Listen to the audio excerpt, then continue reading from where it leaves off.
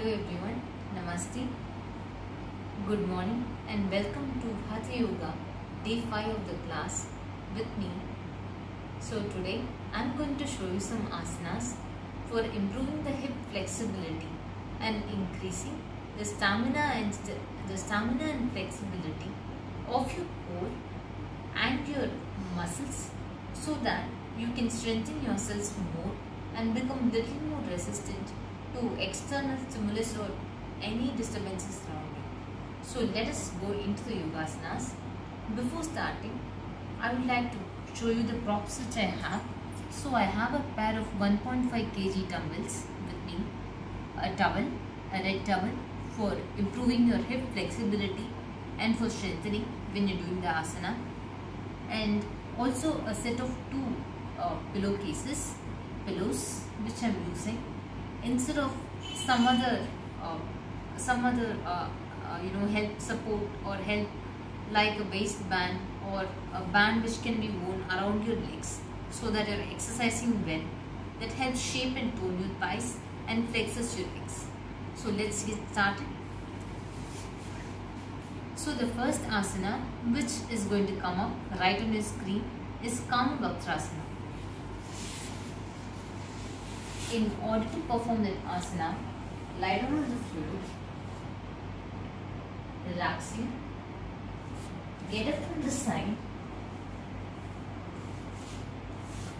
keep your legs on the mat in this fashion, extend your hands backward and slowly raise your hips to come to a bridge-like position.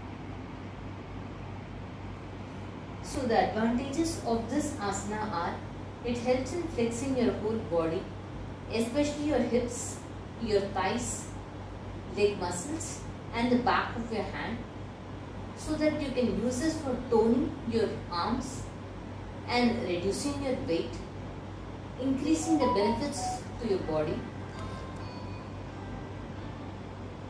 Slowly come down.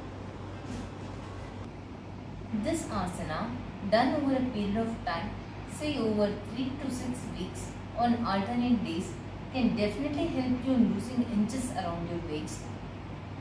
Okay, so hope you are happy with that news. So let's start with the next asana, which is Padmasana. So let me show you one or two variations of Padmasana.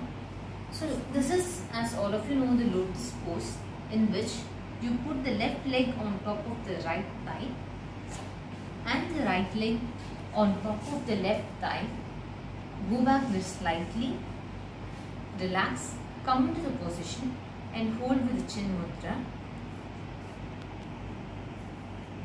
So for showing few variants of this, you can make a pillowcase, put a pillowcase in front of you, making it stand like this. Take a dumbbell in both your hands and slowly bend forward. This is Padmasana in the floor position, where your head should go slightly down and touch the pillow.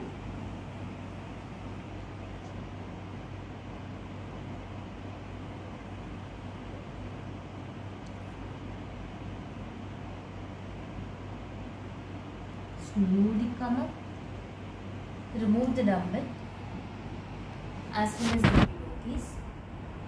Now take the next pillowcase to take one more variation of this asana. Keep your leg in a diagonal position on the pillow.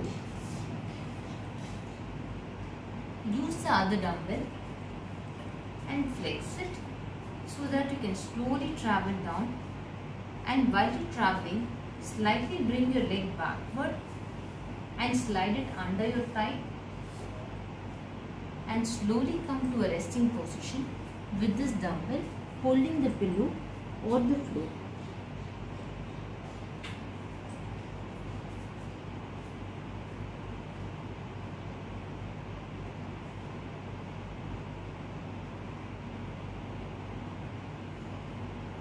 Slowly rise. Put the dumbbell back in its position and slowly come and remove your leg from the right thigh and slide it under your right leg and come to a sitting position.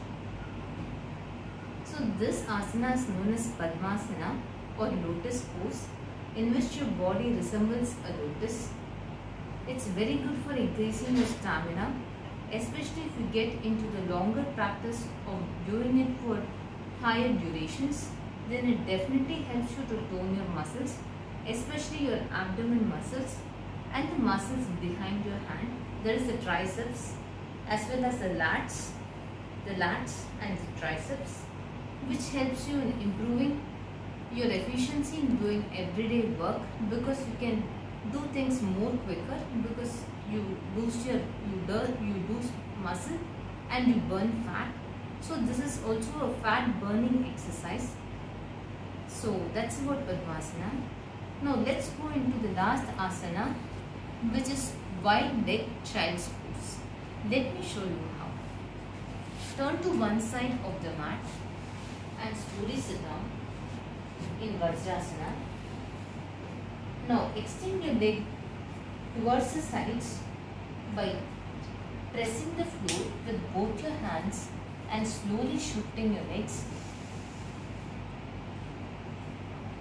Now bring a towel to keep between your legs so that you are able to keep a constant width and you don't suddenly unfold your legs and come into a cramped position, because if you bring your legs any more closer, it will cramp your thighs when you try to touch the floor.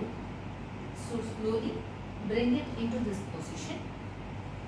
You can even have a pillowcase between both your thighs when you are going down, but this is always not essential for those who can practice just by measuring the distance between their legs and thighs and slowly coming into a crawling position. The towel should be fine. Slowly go down, slowly and slowly reach out to the floor with your hands to the maximum extent possible and slowly slide your head down.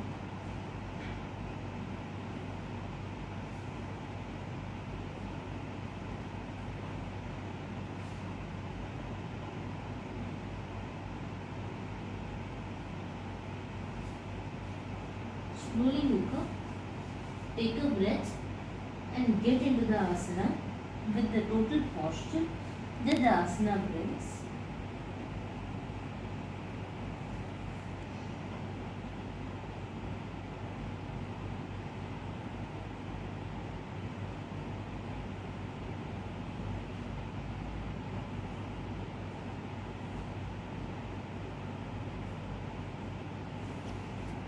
Slowly come up. Rest both your hands on the mat and slowly turn to one side. This can also be practiced with 2 dumbbells or with a single dumbbell. Let me show you the last variation of the asana. Hold the dumbbell in front of you and just check whether you are able to hold it with one hand. Slowly move it behind you as if you are practicing a tricep extension. Now slowly come back into this position in which it's held stationary in front of you. This is just to check that you can hold the weight of the dumbbell comfortably between both your arms when you're doing the practice. Slowly move along with the dumbbell, slowly, and put it down and push yourself like a dumbbell onto the floor.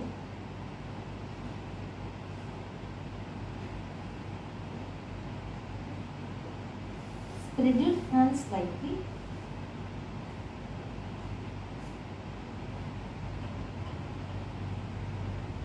and calmly breathe, taking normal inhales and normal exhales.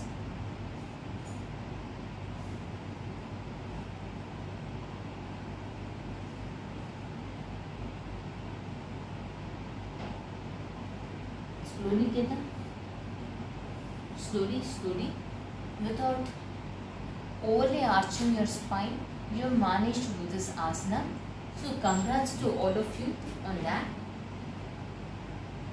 Slowly remove the dumbbell and keep it in its position. Remove the towel and place it on one side. come to a sitting position.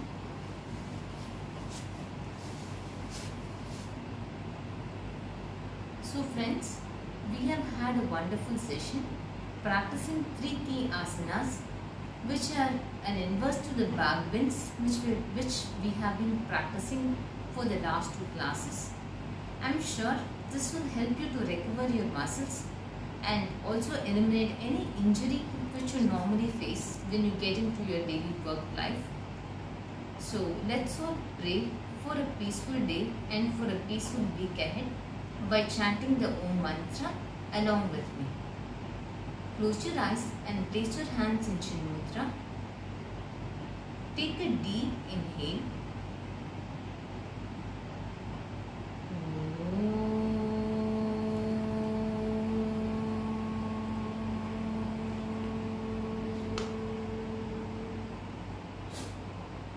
Thank you and Namaste.